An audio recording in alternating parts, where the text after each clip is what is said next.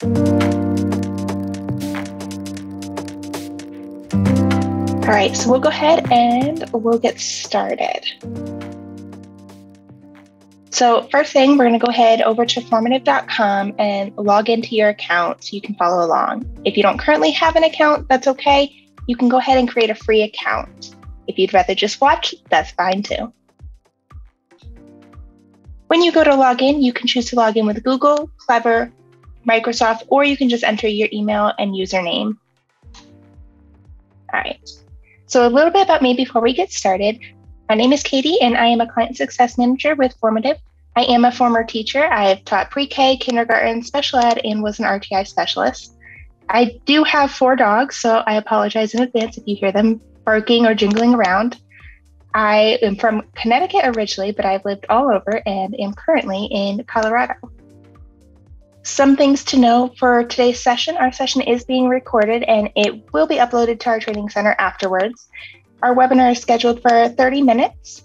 And if you have any questions, just go ahead and enter them into the chat and we'll make sure they get answered.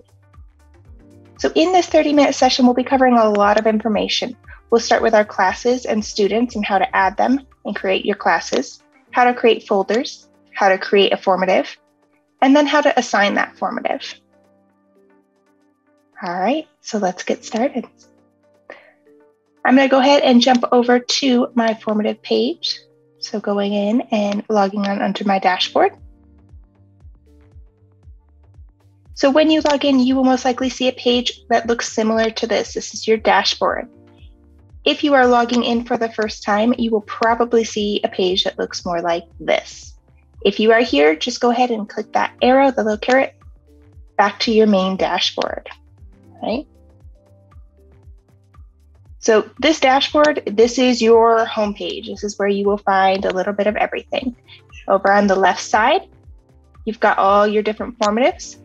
And then up at the top are your different classes. Over here at the top left, you'll see your different tabs. Formatives, which is where we are now, classes, tracker, and library. Let's go ahead and start with our classes tab. If you don't have any classes yet, that's okay. We're going to go through and show you how to add and create your classes either manually or through syncing it with Google or Clever or Microsoft. Now, syncing those classes is probably the easiest way. So I'm going to show you how to do it with Google Classroom just because that's what I have, and I don't have a Clever or Microsoft account. So I go ahead, I click on that button. I choose which account to associate with. And it'll load it. It'll show me my class name and all my students. So I would go ahead and just hit the check mark next to whatever class and students I would like to add in and hit import. Now my class is already imported. That's why it has the little gray check mark there.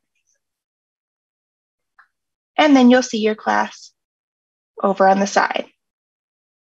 To manually create a class, you go ahead and hit this plus new class button. And here you can name your class. So I'm going to name it Webinar 11-2. You can choose a class color that'll show up in the little circle around it. Pick a color. You can pick either an icon, so a little image to go with it, or you can type in an abbreviation. You select your grades and your subjects. And then your organization is your school that you're associated with.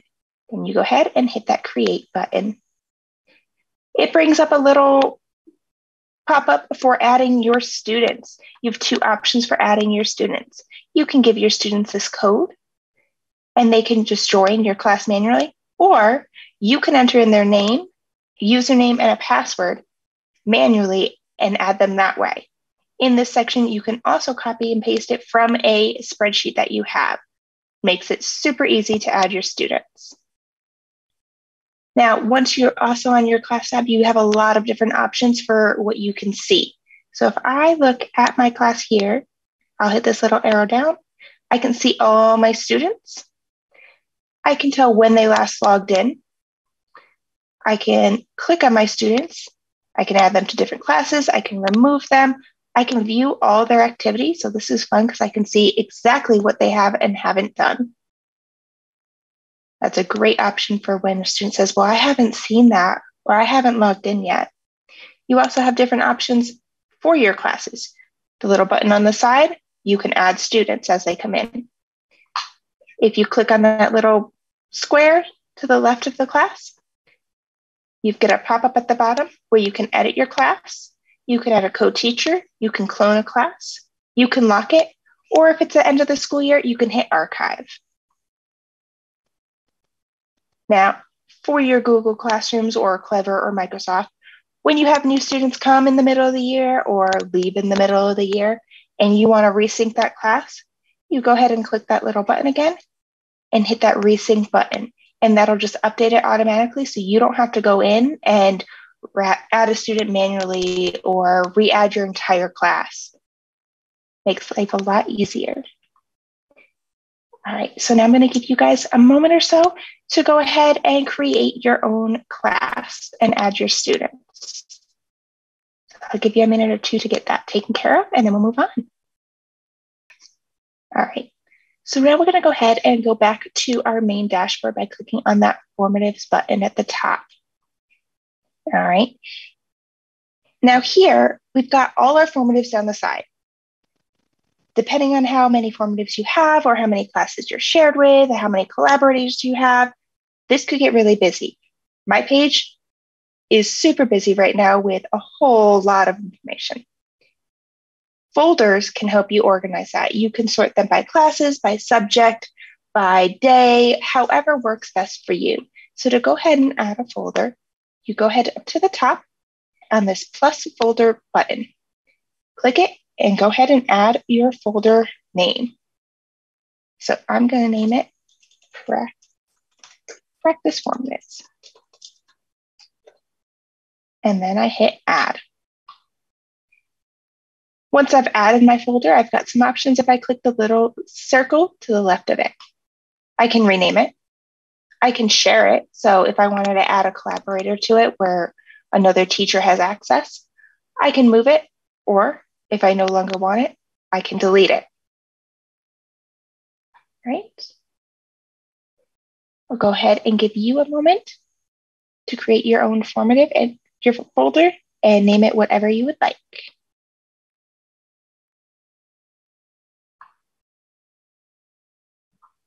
So now we'll get into the fun part of creating our formatives. So if we go ahead and click on our Practice Formatives folder, or the folder that you just created, it'll bring you up another dashboard, basically. This is just for that folder. If you go up to that top blue button that says plus new formative, and you'll see a screen with a box that says untitled formative and a number. This is where you can title your formative, right? So I'm going to title mine Webinar 11-2. And you'll notice that this auto saves. So something happens and there's a fire drill and you're in the middle of creating something and you have to get up and leave the room. You don't have to worry about clicking save. It auto saves everything. If I hit this little caret down here next to at the end of the title, I can add some instructions. This is a great feature for either adding instructions or your I can statements or directions, whatever you want to add in that goes with your title. Okay, so I'm going to add in some directions that simply say, please complete the formative and raise your hand when done. This little blue plus sign that's next to that gives you some options for your directions. You can do an audio. So if you hit audio, you can record yourself giving the directions. You can add an image, you could add a video, a file, all sorts of different things that you can add in to your directions feature. Okay, I'm going to click the caret up. Now I see this blue plus sign underneath my title. This is where we're going to add all of our content. We have tons of different content options. So if I click on that blue plus sign, I have choose my content or question types. Red buttons are content, blue buttons are question types. So we're going to start with an easy one. We're going to do a multiple choice question first. So I'm going to go ahead and hit my multiple choice question. And I'm going to add in my question. So I'm going to do, which of these is an invertebrate? And then I'm going to type in my options. So I have snake, bird, starfish, dog. Now, Formative will auto grade for you as long as you indicate which answer is correct. So I'm going to click the bubble next to starfish. That indicates that that is the correct answer. So when students go and do this formative on their own, it'll auto grade it. I don't have to go back and look at every single answer and see what they clicked and see if it's correct or not. All right. Now, another neat feature over here, which I like to use when I'm creating formatives, is up here, you've got this little eyeball. If you click on the eyeball, it'll show you how to preview as a student. So this gives you the student view of your formative. You can view it as if you were a student on a computer, a tablet, or a phone. And this little button over here will pop it out into another screen. So you can keep track of what it looks like for the student view while you're creating your formative. And it does auto update. So as long as you add in a question, it'll update for the student view as well. All right, I'm going to go ahead and add another question type. This time I'm going to add a short answer question. I'm going to type in, what month is it? And then I'm going to add my correct answer, November. Now you'll see that there's a few options with your answer key. You can allow a partial match. So if a student types in, it is November, that'll show as correct because it's got that word November in it. You can toggle on case sensitive. So for this question, since it is a proper noun, it's the name of a month, I do want to make sure that my students are typing it in correctly with a capital N. But if it was something simple where capitalization didn't matter, I could leave that toggled off. And again, since I added in the answer key, it will auto grade for me. And then I'm also going to add in another question type. I'm going to do a free response this time.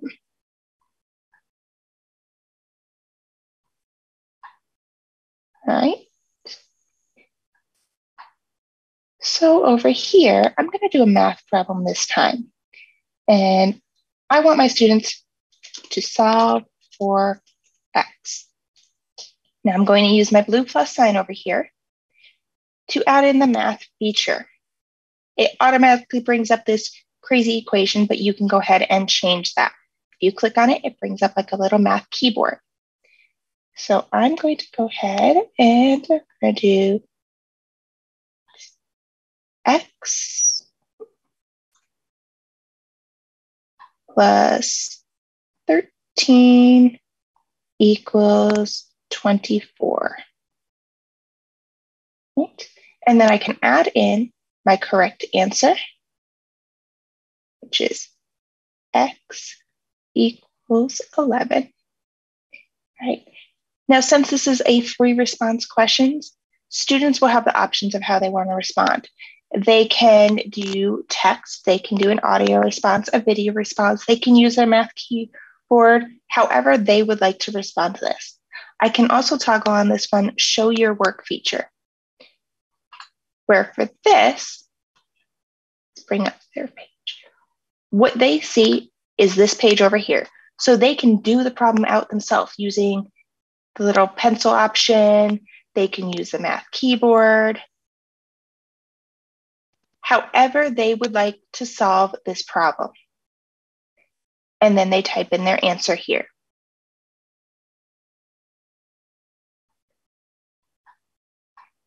All right. So I'll give you guys a few moments to go ahead and create your own formative with at least 2 different questions. And if you have any questions for me while you're going in and adding in your formative and your questions, please go ahead and just pop them into the chat. All right, so now the final part of your formatives is you can go ahead and assign it. Up at the top, you've got that assign option. So if you click on that, you'll see your different classes. You can choose whatever class you would like to assign it to, just clicking the little check mark next to it. Then I recommend clicking on this optional settings button. Here, you can restrict it to individual students. If you only want certain kids to take this formative, you can select what students you want to take it. If you want them all to take the formative, you don't have to do anything with that. You can schedule open and close times. So maybe this is going to be some type of morning work where it's as they come in and you only want them to have from 8 a.m. to 8:15 to do it. So you can add your start times when it's open and your close times. That means they cannot begin it before or continue it after that. You can give them a time limit. If this is a test and you only want them to take 30 minutes, you can hit that 30-minute option. You can even add a custom option, or no limit, you don't have to do anything. After submission, you have some options here where you can allow students to go back and edit. You can make it hidden, so once they hit submit, they can't see it anymore. You can keep it visible, but with no edit, so they can still see the formative and see the responses, but they cannot go back in and change anything. For returning scores, you can return scores instantly, where as soon as students click on their answer, they'll get their response. You can have it submitted after students submit their response. So when they submit their formative, it'll auto-grade it and send them their score. You can do it when your formative is closed. So if this is something that they do during class time and someone finishes early, well, they're still not going to get their responses until the entire formative is closed at the end of class. Or you have the option of not showing scores. So maybe this is a pre-assessment and you don't want them to know what they got because you're trying to see what they know anyways. You cannot show scores. Lots of different options for that. Same with correct answers. You can show them after the student submits, not show them at all, or show it when closed. You also have the option of displaying those questions in a random order. If it's something they're doing during class time and everyone's taking the same formative, but you don't want, Johnny to look over and see what Susie's doing, you can have them do it in random order, so nobody's going to have the same order of the questions. Now, this will not change the order of your instructions. That instruction block will always stay at the top, right, with your title. All right. And then I'm going to show you briefly what some responses look like. So I'm going to go back to one of my formatives that I have with some responses on it. And I go ahead and hit this View Responses tab. So if I hit Totals, it'll show me all the students, and it'll show me which ones they got correct and which ones they got wrong. I can sort this data by first name, last name, points, random, or submission date. If I'm showing this to the class, I can hide names. So students will be able to see all the responses, but not know whose response was whose. Lots of different options with viewing responses. All right. So it's a bit short for today because there's only two of you guys here. If you are looking for some more resources, you can always view our training center where we have live and recorded webinars along with self-paced trainings. We also have options there for signing up for future webinars. To get there, there's a little question mark in the corner of your formative page. You just hit that button and it'll bring down all your different options. Our help center also contains lots of different articles and questions that have come in and everything you could possibly want to know. If there's ever something that you want added to formative, like, hey, this feature would be really cool if you had it, we have a feature request option. So if you want something added, go ahead there, see what other teachers have requested. You can upvote things. You can see what we have in progress that's coming soon, or you can add your own suggestion. If you still need help and you haven't found the answer in our help center, you can go ahead and contact Formative support and we will have somebody live to answer questions. All right. So thank you guys so much for joining me today. I hope this was a good overview of Formative, and I'll stay on for a few more minutes. If anyone has any questions, just go ahead and pop them into the chat. Have a wonderful rest of your day and a great week. Thank you for joining me.